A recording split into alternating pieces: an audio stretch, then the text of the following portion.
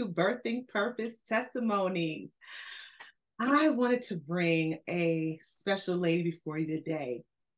She is Keisha Wilkins. She is the founder of Visionary Entertainment, which under her entertainment company, she is a booking agent. Um, she does promotions, VIPs, collaborations, and more. A And lot more. a lot more. So I wanted to bring her story to you today. This is a story of how God used a dream to produce a miracle. So thank you for being here, Keisha. Thank you. And yes, and thank you for being here today. This is I'm amazing. so excited. Ah, Okay. Break off the nerves. I'm so excited to be here. I appreciate you. yes, yes. You know, everyone, I met Keisha about 3 years ago.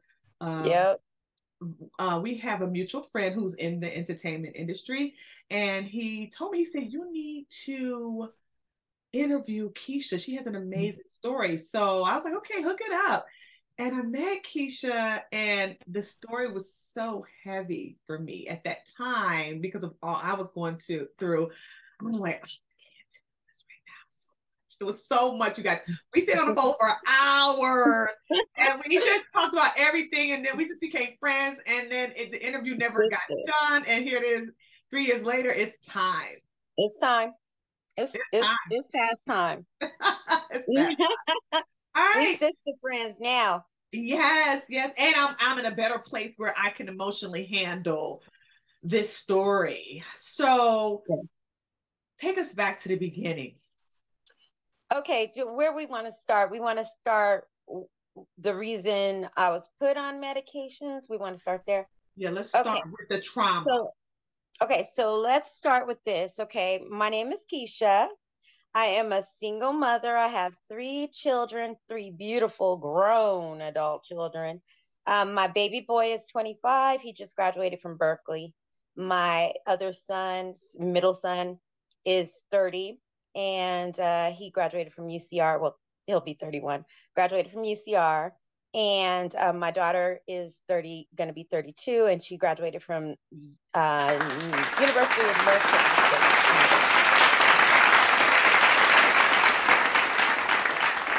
And I am a survivor of many things. Let's start with molestation, abuse, and um, kind of am a church girl. So I was raised in the church, and going through these things, as a young girl, I learned to brush things under the rug and act like they didn't happen. Back in the 70s, that's what we did. Back in the 80s, that's what we did. Well, fast forward to the 90s and early 2000s, I was raped, brutally raped, by two men that I knew very well. Knew him from high school, junior high. Trusted him. And this is after I had my daughter. So it was her family. And after the rape, I was put on medication. I was put on sleeping medication because I was having a hard time sleeping after the assault. They messed me up pretty bad, left me pretty bloody. And so I had to overcome that and started having the nightmare. So doctors started having different surgeries and things because there were some complications that they caused, and put on medication. Well, this is where my true story comes in, and this is where God brought in the miracle here. I was put on Ambien CR, sleeping medication, alongside of other pain medication after I would have multiple surgeries, going in, lasering off growths and scar tissue and all that kind of stuff from the assault. I was put on the medication. I was having side effects from the medication. My kids would tell me, like, Mom, you were up last night and you were sleepwalking. You were sleep eating, while I was asleep, and I didn't remember. I'd wake up with like noodles all over my shirt or noodles in my bed, and I'd be like, to my youngest daughter, or to my daughter, Kayla, was somebody in my room eating? Like, somebody in my bed eating? Because I didn't remember. She'd be like, no, mom, you woke me up like 3, 4 o'clock in the morning and told me to get you some cup of noodles. And I'd be like, oh my God, like, what is going on? Like, what's happening? So I'd drop the kids off at school. I'd cry on the way home because it's scary not remembering, Right.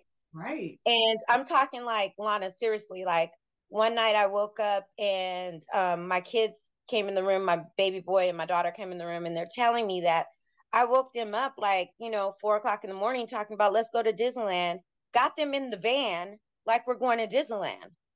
And I was out of it. Wow. So I guess they talked me back into the house, whatever. But things like that would happen. My daughter would say I fell in the bathroom, and I was just laying on the floor, Mm. stuff like that. And I'd be like, what is going on? So Mm. I'd take them to school, call my mom. Every time something happened, I call my mom, something's going on with me. Something must be going on with my medication. Something is not working with my system. Right. She'd be like, call the doctors, find out, what's going on, but keep on doing what you're doing. Keep on doing what the doctors tell you to do, Keish, Right. whatever. The kids are doing well in school. My kids are straight A students, straight A students. I Mm. mean, never gotten any problems at school. I wouldn't get calls saying, come up to school for any trouble or anything like that. They were good kids. So I would be crying to my mom, and she'd just say, do what the doctor's telling me to do. I'd call my doctors. They flip a medication, but we never put it with the Ambien CR. They'd flip like my muscle relaxer or my pain medicine or anxiety medicine, whatever it was at that time. They flipped that, but never the sleeping medicine. Mm. So one particular night, it was June 1st, 2008 it was my birthday. Okay. I had just turned 38, and I wasn't feeling well. So I was in the bed like for a couple of days, not feeling well at all. So on June 3rd, well, June the 2nd, the day after my birthday, I didn't eat that whole day. I had went to bed. Well, I was already in bed, but I had went to sleep, was going to sleep. Took my medicine maybe about 11:30 that night. My ex was there. My ex, he helped me get through the rape. He was a cop. We got together after my rape. So he was a cop. I would have nightmares and stuff like that. I would wake up out of my nightmares fighting him, like beating him up, and or not beating him up, but like fighting, fighting like Mm-hmm. them off of me. Right. And he would just hold me and be like, Keish, you're safe. I'm here. I got you. You're safe. So he helped me get through that.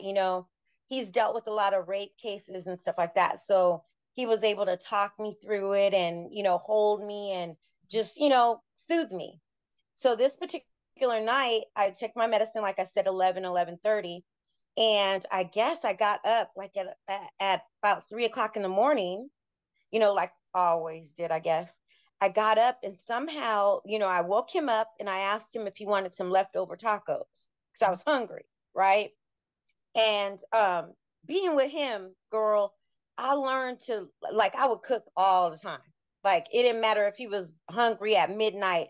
I'm gonna be up frying some pork chops, making some vegetables, rice, potatoes, whatever he want. Right. If he wake Right. me up at 4 o'clock in the morning, I'm getting up, I'm making a full course meal. If he Okay. wake me up whatever time, it didn't matter, I'm gonna Okay. cook, right? Right. So Right. that's how I was at that time. I just was a pleaser. Right. So I got up and I was hungry this time. So I'm like, babe, you want something to eat? He's like, yeah, make me some leftovers. He had made dinner that night. He made dinner that night, but I didn't eat. He made dinner for him and the kids because Mhm. I wasn't feeling well. So I was like, I'm gonna go make some leftover tacos. So somehow I got downstairs. I was still out of it. Well, with Ambien CR, it's a sleeping medicine and it's time release. So it Mhm. kind of skeets in your system and it skeets out. Well, I guess when I'm waking up, it's skeeting out of your system. So you're kind of, you know, here coherent, but not coherent. Okay. So I somehow got downstairs. I remember I was kind of woozy a little. Got downstairs, got everything out of the refrigerator. I don't know if I had a pan or a pot. I don't remember. Put oil in there, oil must have got really hot. And me knowing me, I know I had a fork there because you always have a fork when you put in a shell in the oil. Yeah. So somehow I guess that shell must have got burnt. I walked over to the trash can, flipped that shell in the trash can. I guess some oil must have dripped off the shell. On the way back, I slipped on some oil on the floor. I had a nighty, gray nighty on, one of my cute nighties, girl, silk, and I slipped, hit that panhandle because the panhandle was off. This is where I kind of woke up. This is where I woke up. I slip, hit that panhandle. I wake up and I'm falling to the floor. The pan's coming towards me. The oil hits my face and all of this. And I put my hand up. That's why I'm grafted on this right arm. But I put my hand up and I hit the pan down as I'm falling. And girl, the only thing I remember from there is this bright light, like bright like that star that's right behind you or on the side of you. Mm-hmm. Bright light, like really, really bright light. And it was a feeling of go back, right? Just the feeling of go back. And I look back, girl, why I see them working on me? So I you seen them working died. on me. You had died. Mm-hmm. I Mm. seen them working on me, and I'm like laying in front of my big screen TV in like the doorway, and I see them like working on me. My ex said that my gray nightie, it had was like saran wrap, like clear. But I don't remember the gray nightie anymore. I know that they were working on me, and they must have wrapped me with a sheet, a clean sheet or whatever, Right. because that's what I seen.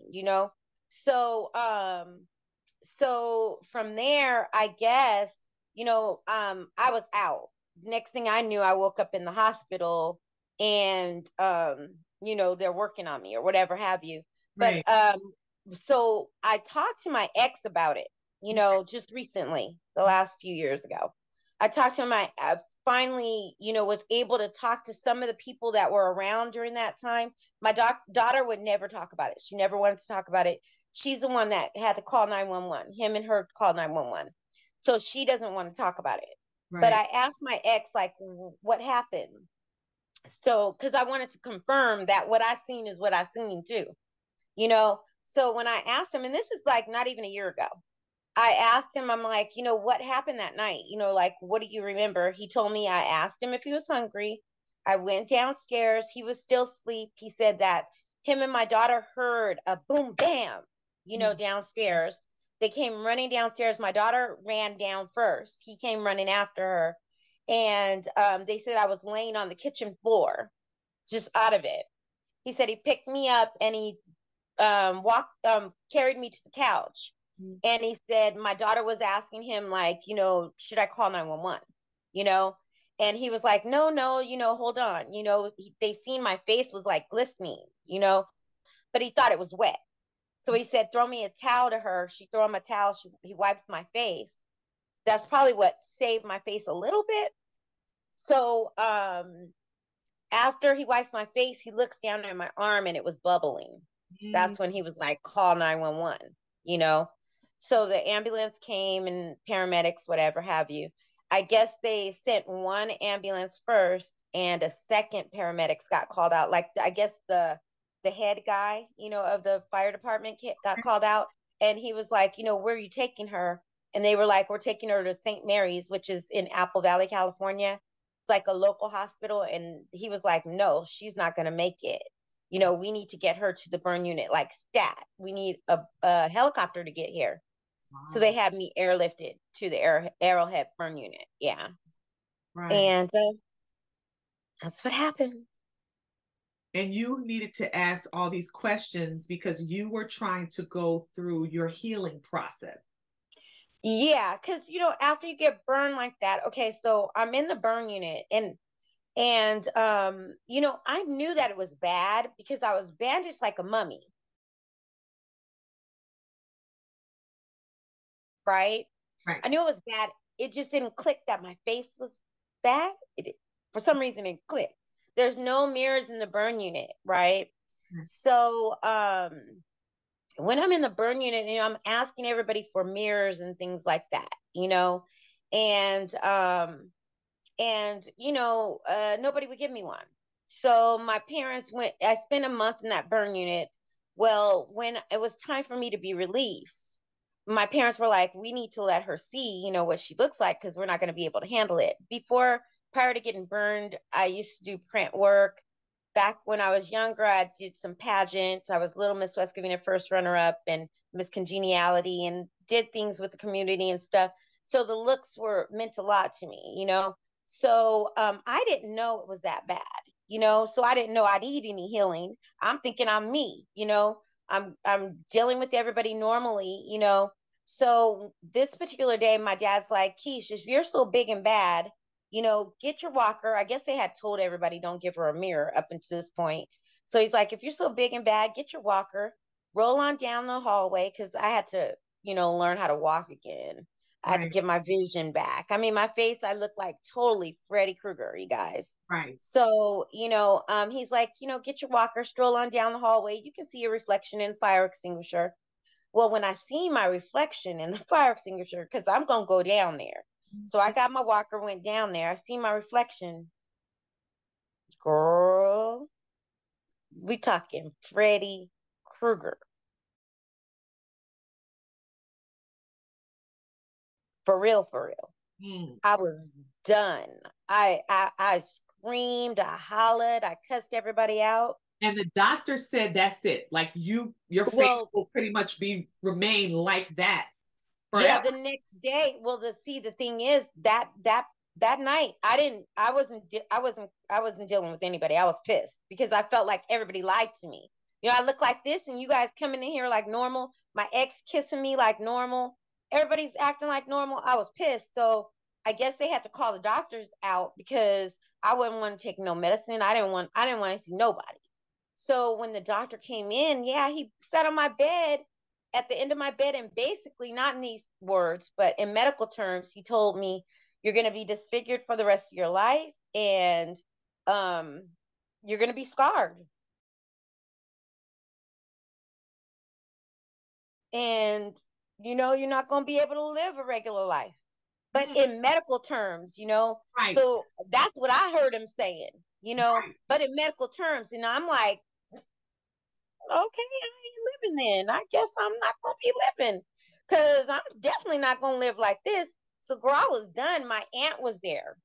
So she's like, whoa. So I guess she went home and she prayed. She was like, Keisha is Right. not gonna be here, because I was suicidal at that point. Right. So they moved me to another room, basically had me on suicide watch. Right. And the next day, my aunt comes in, and she's like standing with the window behind her, and she's like, my bed is in front of her. She's like, she goes, last night, after I left the hospital, I went home and I prayed. She said, I seen your reaction. She said, I prayed before I went to bed. She said, and God showed me in my dream that you're going to be even more beautiful than you were before. So let's And Lana, talk about that. Yes, let's talk about how God turned this thing around. Yes. man, Lana, when she said that, I swear, like the windows behind her, like I said, like a light flashed in behind her, like almost like the sun came out and went back in. Right Yes. at that moment, I had hope. I knew I was going to be okay. At Yes. that moment, I knew. Felt Forget like what I the was doctor floating. said. Forget what the doctor Oh, said. God yeah, has the I last forget. word, last say, period. Absolutely. I knew. So, they released me a couple of days later. I got released. I moved back with my parents. Me and the kids moved in with my parents. My parents' house has mirrors all over. Like their house looks like a I don't know, like a mini mansion. Got mirrors all around, and just gold and glitters and all this. Yeah. Girl, as soon as I walk through the door, there's a mirror, and I'm on the floor. Just screaming and Right. crying. It was Right. awful, awful, awful. So let's And they had to turn my mirror closet doors backwards, all that, cover all the mirrors in the house. I was just done. I really was. Um, at that point, I just had to get through all that pain. The nurses were coming out, scraping my skin off every day. putting the bandages back on. My mom, she started scraping the skin off on the days they didn't come. Then we put the bandages back on, put the ointments back on. I went through that. Then when it came time, when my aunt would come weekly and she would see that my face was clearing up. So she said when she came this one particular time and my face was cleared enough for her to put ointments on my face. My aunt, she's always been about, the healing, natural healing, and your vitamin E and your cocoa butter and your shea butter. She's very anointed, very, very anointed. Aunt seen that my face was clear enough for me to start putting ointments and things on my face. Since I was a little girl, she's been making ointments. She's the one that, boil the water with the pot, put the towel over, steam. She's that aunt, Okay. Yeah. Okay. Back in the day remedies, So when she seen that my face was clear enough to put stuff on it, she said she went home because she would come and visit me weekly. She said she went home and she said, "Oh, God, you told me that her face was going to be more beautiful than before. You said that. So, God, you got to give me the ingredients to put together to bring her back, fully bring her back." So she said she went to her computer. She looked up one ingredient. So say like she looked up shea butter. She said then one other ingredient popped up. She said she looked up that ingredient. Then another ingredient popped up. She said he look up that, another, and another, and another, and another. Just she said every ingredient she put in there, another ingredient popped up. She just wrote down all the names. So say like, like I said, vitamin E, shea butter, cocoa butter, just on and on and on, all herbs and things, right? Yes. So she went through to 5 different health food stores to find all these ingredients because they're not easy to find. She said she went through to all these health food stores, picked up all these ingredients, mixed them all together, and she said she made a tub of it. And she brought me that tub, Lana. Every week she would bring me a tub of it, right? Every day, couple of times, maybe 3-4 times a day, because she told me like twice, but I was doing it like 3-4 times a day. So I was and I was mainly determined. I'm focusing on gonna be beautiful. girl. I was mainly focused on my face and my neck because my neck was jacked up. Lana, my eye was melted together like this. All of this, my lips were like this. Like they were all discolored black and pink and oh, it was awful. Oh my God, it was awful. So all my hair was burnt out, like all of it. All of it grew back except for this one little spot, but all of it was burnt out. They told me my hair would never grow back. Girl, so you got God was like, let me show you something. Right. Thank so you, my Jesus. my aunt brought that tub 1 week, right? She brought it, right? Yes. This is like 3 weeks after I got burned. She brought it, right? So then I started putting it on my face, right? Every time I felt like it was dry, I put it on.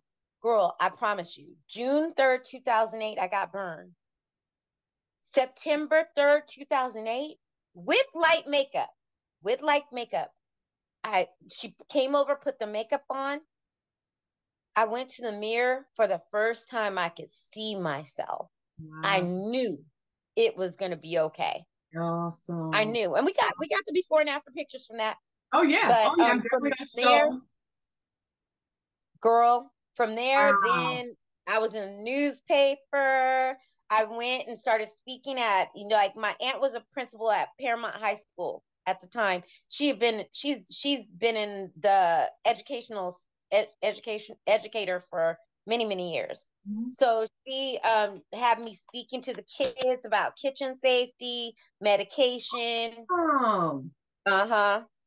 So it's like the pain we go through is never wasted because you were able to speak to the students and you also are in the process of creating a nonprofit called Blessings Through the Fire Outreach Ministry. And you want to open up safe houses to help domestic violence and men and children who have been through domestic violence. Now, see, that's a whole nother story. Now, this is another way that God works. Okay. So prior to being raped, I was in an abusive relationship. Okay. Police had put him out. I helped him get through some things, and then I was able to let him go. Right. Right. Then I went through the rape and all that, got burned. Well, after I get burned, I had moved in with my parents. I left my place, got rid of most of my stuff, but I kept one box, even my furniture. I gave away everything, right? But I kept one box of goodies, little the whatnots, some few pictures, and a few whatnots. Yeah. Well, I was going through that. My ex was diabetic. Okay. So when I left him, I had left him on the kidney donor list. I had gotten his shunts put in him, with him, made sure he was on dialysis and all that kind of stuff before I removed myself from the equation. I just wanted to make sure he lived, right? Even Right. though he was my abuser, God needed me to do what God wanted me to do, which was make sure that he still lived, right? So I was going through the box, and girl, God was like, I had found an old phone. God was like, call your ex. And I Mm. was like, okay. I hadn't talked to him like 7 years. So I charged the phone and I get my other phone. I call the number. He answers, Lana. When he answers, he's like, Keish. And I'm like, yeah. He goes, oh my God, how are you? And I'm like, I'm good. But there's some things going on. You want to know the good or the bad? He tells me, tell me the bad. I tell him I'm a burn survivor. I just got burned a few months back, whatever.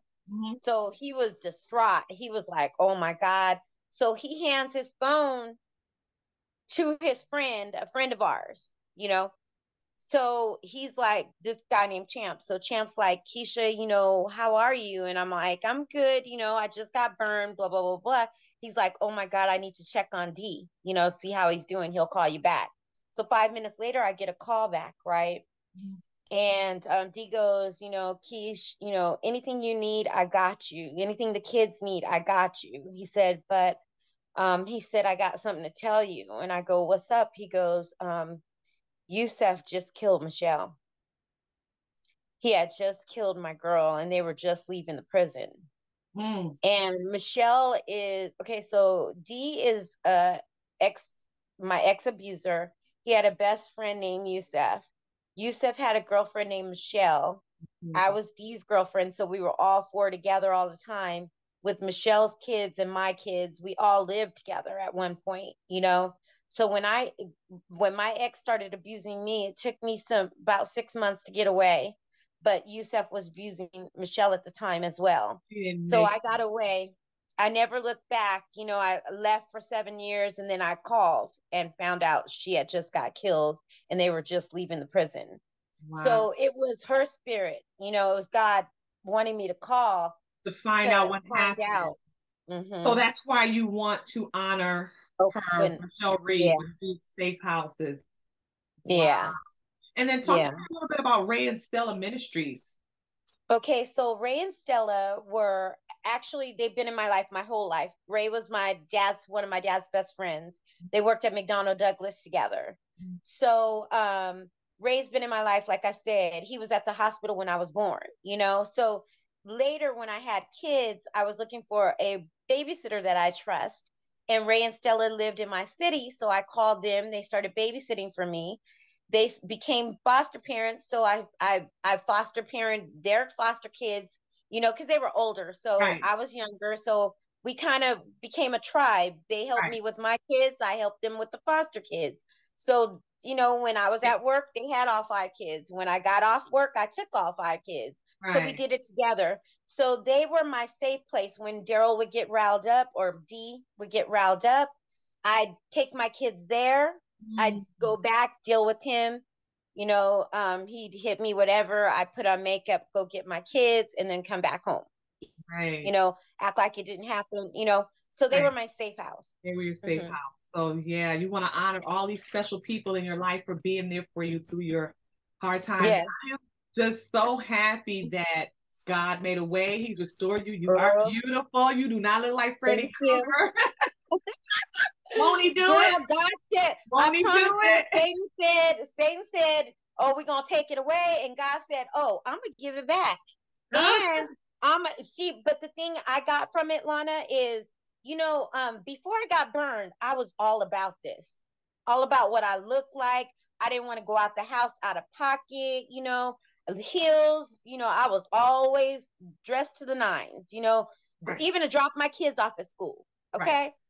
Now, like I said, after God taking that away, it forced me to look on the inside and fall in love with the inside.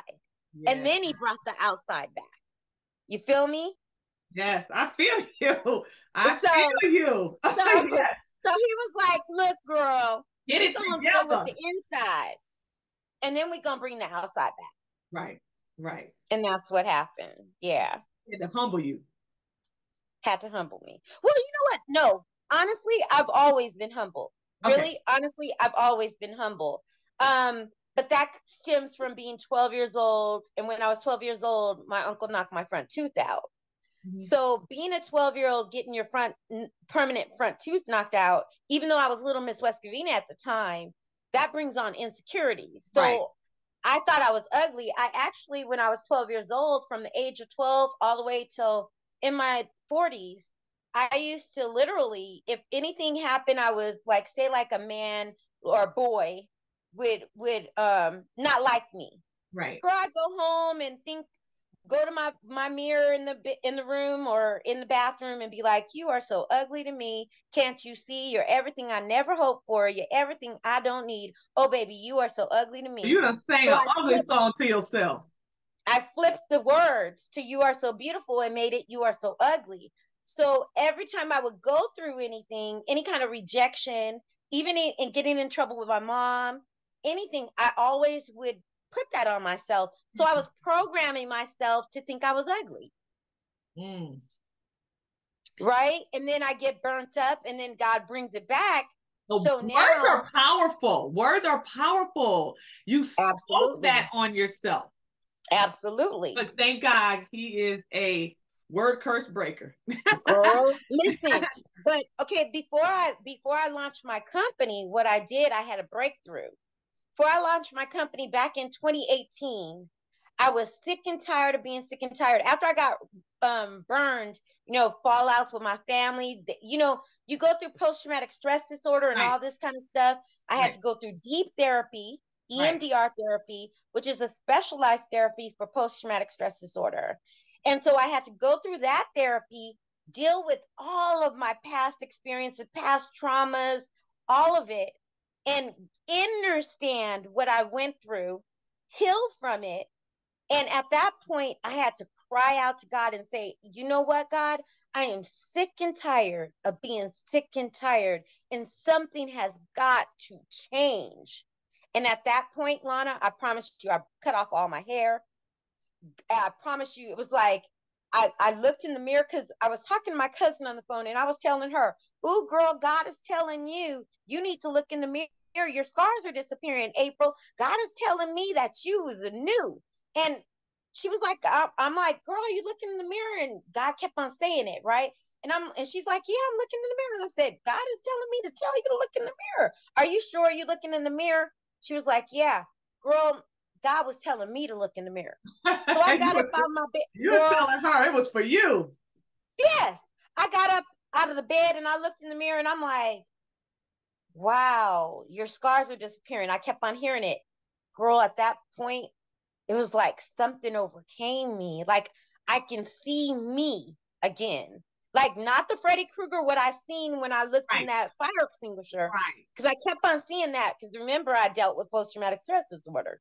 Right. But this time I was actually able to see me, the real me, and love what I was looking at. Amen. Awesome.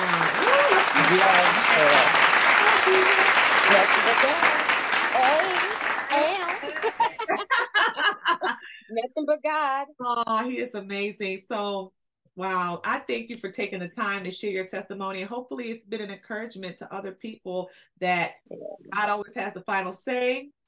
Don't listen to the doctors or anybody else. Just stay close to the cross, stay close, stay in prayer, and he'll do it. Yes, won't he do it?